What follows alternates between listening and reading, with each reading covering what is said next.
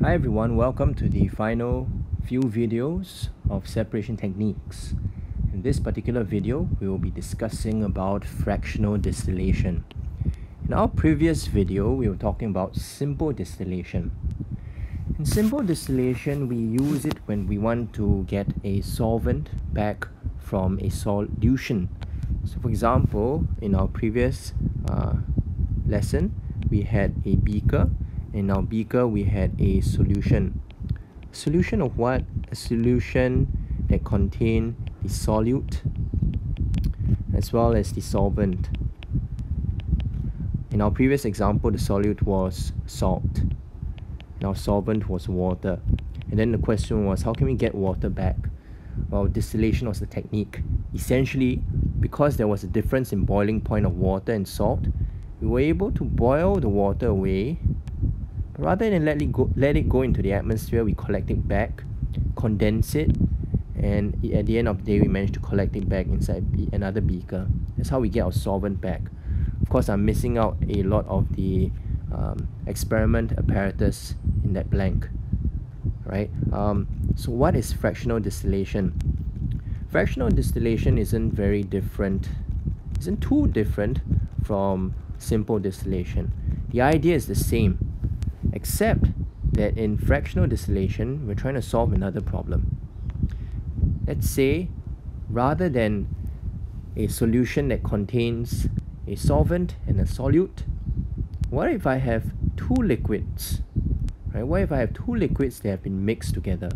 Is there a way to separate the two liquids? We learned that one way to separate two liquids is if they have different solubilities.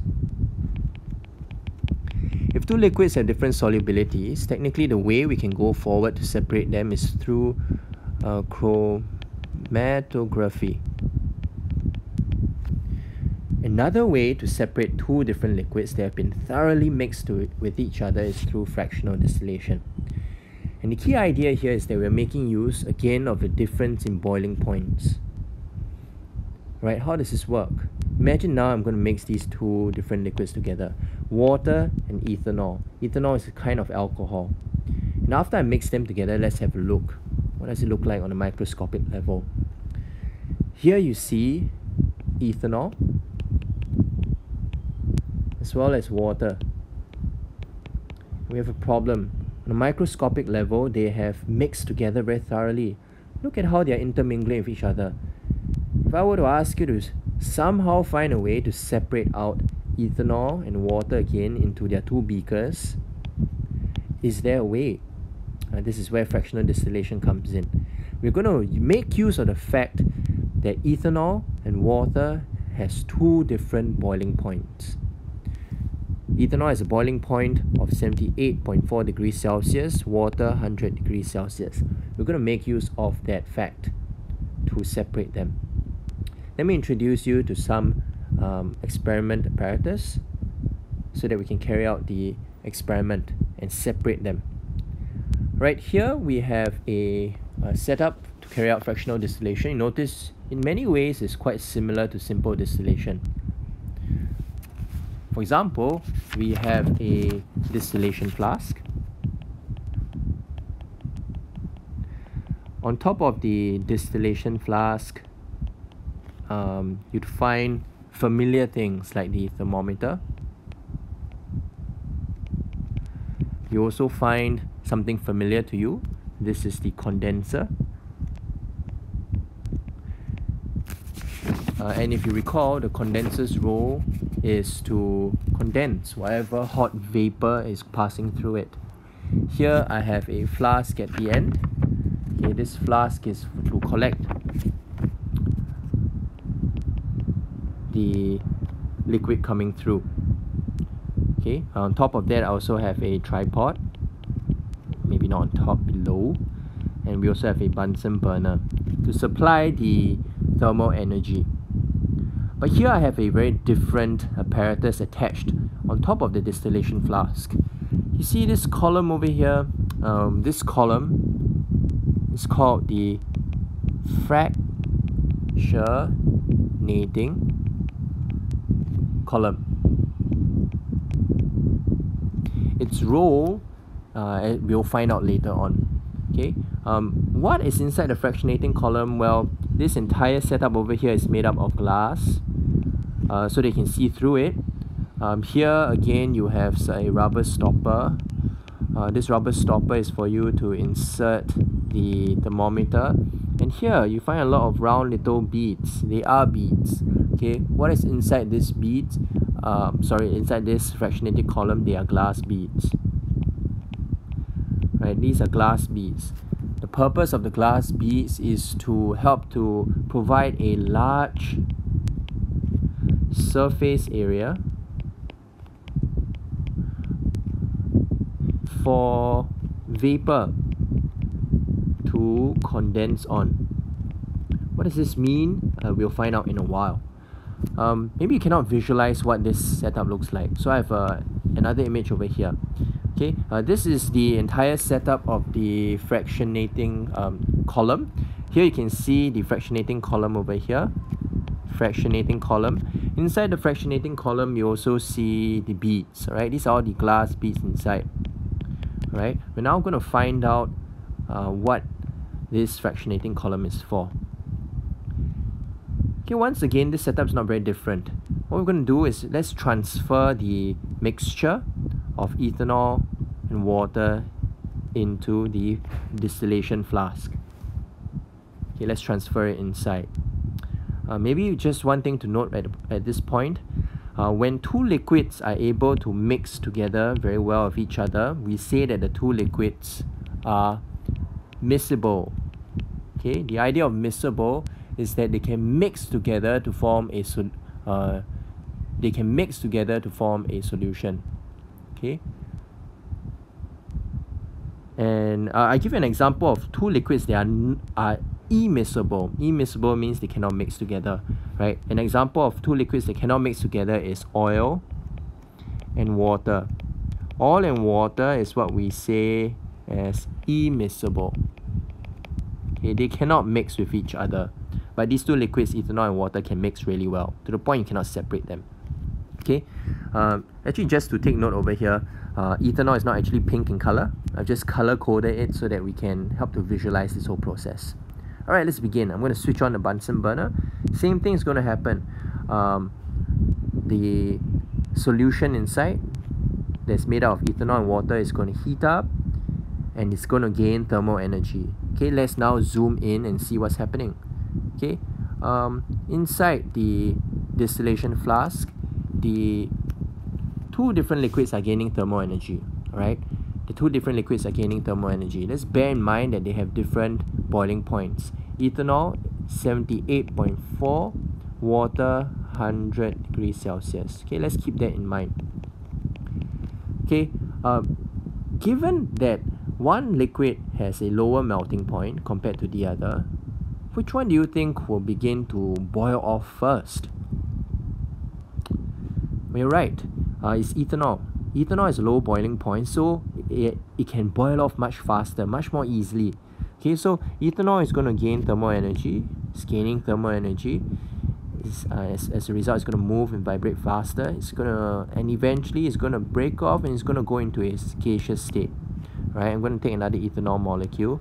Right, gain thermal energy, move faster, and then to the point that it breaks off and it goes into its vapor state.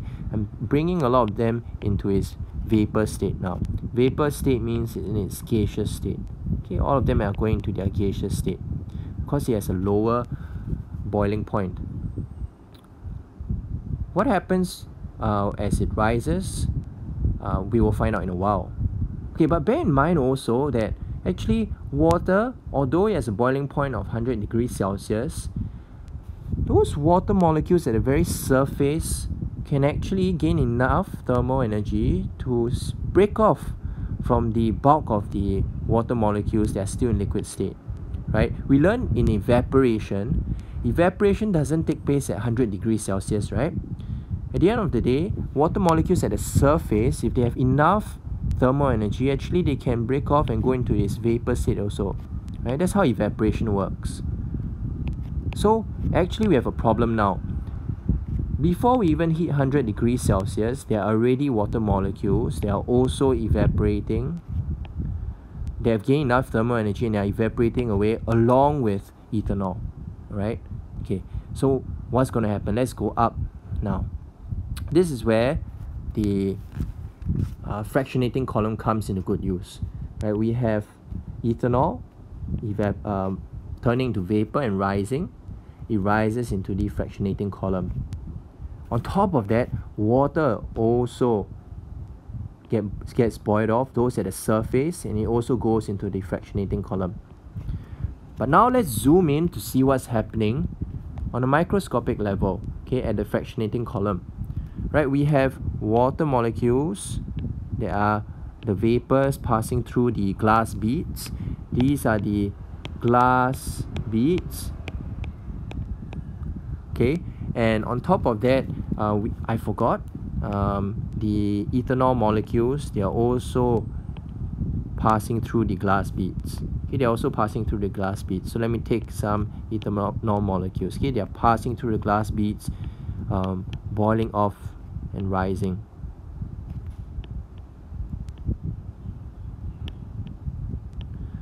Okay, now this is what's the purpose of the fractionating column, the glass beads. At this point in time, the liquid with the lower boiling point will be able to pass through all the glass beads. Okay, ethanol is the one with the lower boiling point of 78.4 degrees Celsius. It has a lower boiling point, so it will pass through all the glass beads. However, the liquid that has a higher boiling point, it won't be able to make it so far.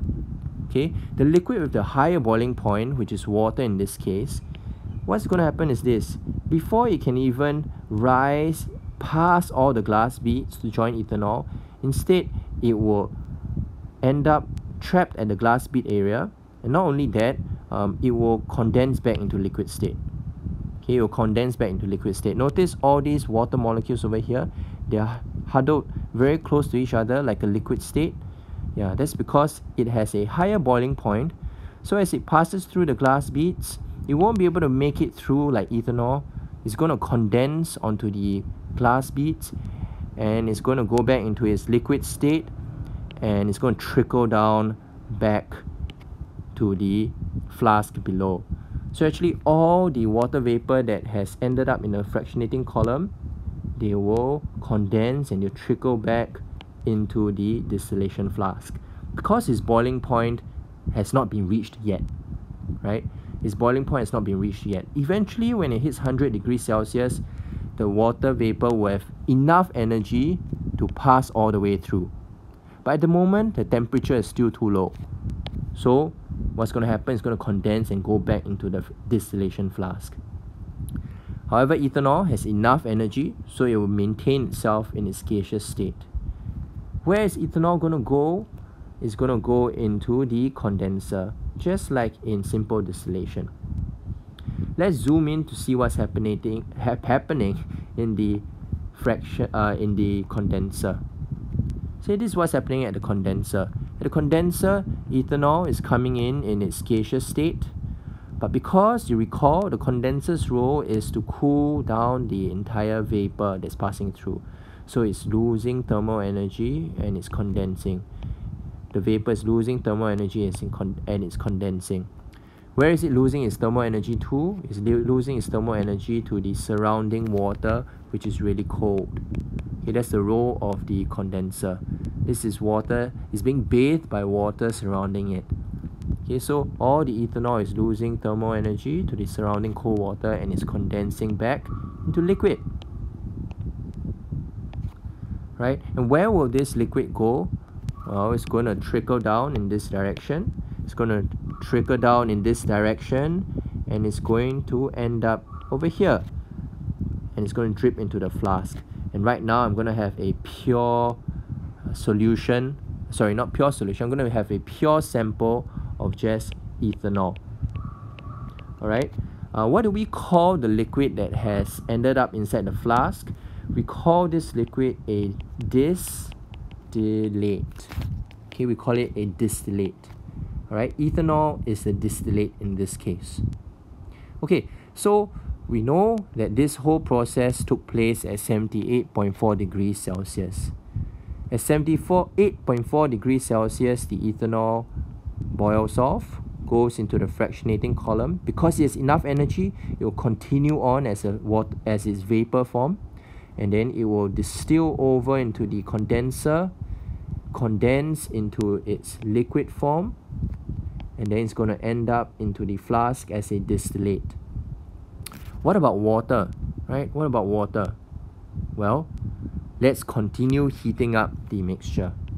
Okay, we continue heating this up. Eventually, this is going to hit 100 degrees Celsius. And when it hits 100 degrees Celsius, this is when the water has enough energy to go into its gaseous state.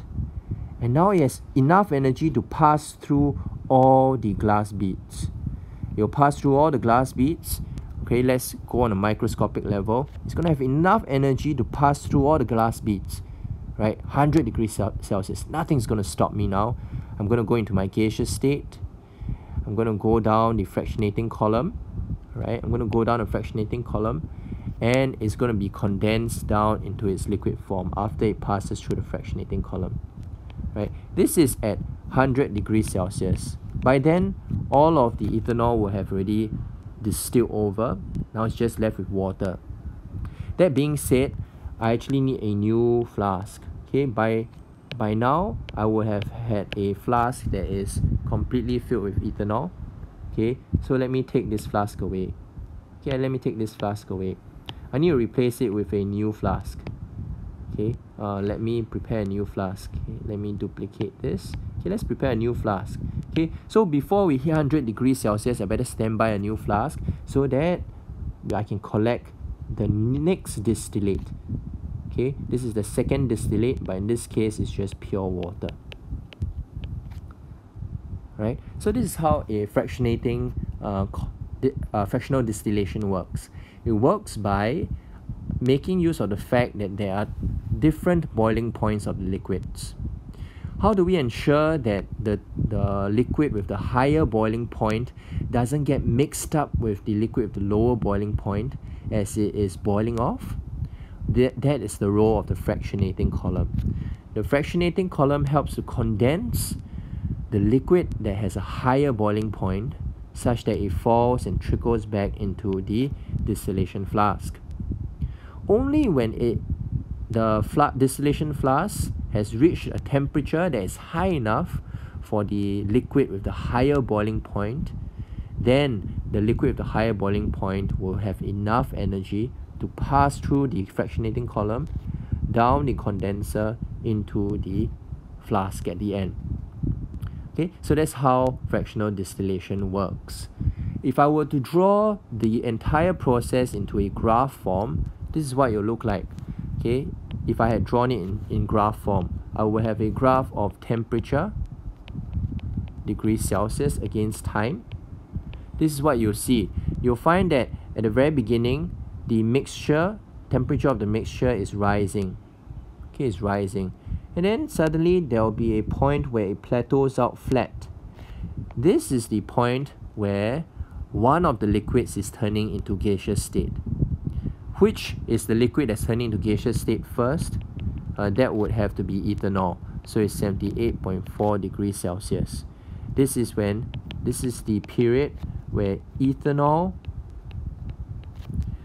boils, or your textbook say distills over. Distills over means to turn into vapor and then after that condense into the condenser. After we go past 78.4 degrees Celsius, the temperature inside the mixture continue to rise. Eventually we will hit the second flat horizontal line. This second flat horizontal line will be at 100 degrees Celsius. And this is when water, okay, this is when water boils. Okay, so if you notice, if we were to take the temperature at the very top of the fractionating column, this is the graph you will see. And if you notice, actually the thermometer is at the very top where I'm measuring the temperature of the gas that is passing through. I'm not measuring the temperature of the mixture below. I'm measuring the temperature of the gas above. Okay, so this is the temperature you'll register, 78.4. That's the temperature of the gas passing through of ethanol gaseous state. And then eventually at 100 degrees Celsius, there's the temperature I'm measuring of the water vapor that's passing through at a later time point. Okay, so this is how fractional distillation works. To summarize, it only works because there is a difference in boiling points. The boiling points are very similar. Actually, it's very hard to carry out fractional distillation. But because there's a difference in boiling points, we can carry this out. Another method you've learned to separate liquids that have mixed together very well, that is chromatography. But we are making use of a different property. That one, because there's a difference in solubility. This one is a difference in boiling points. Right, that's all to fractional distillation. I hope this video helped you, and I look forward to seeing you in the next video.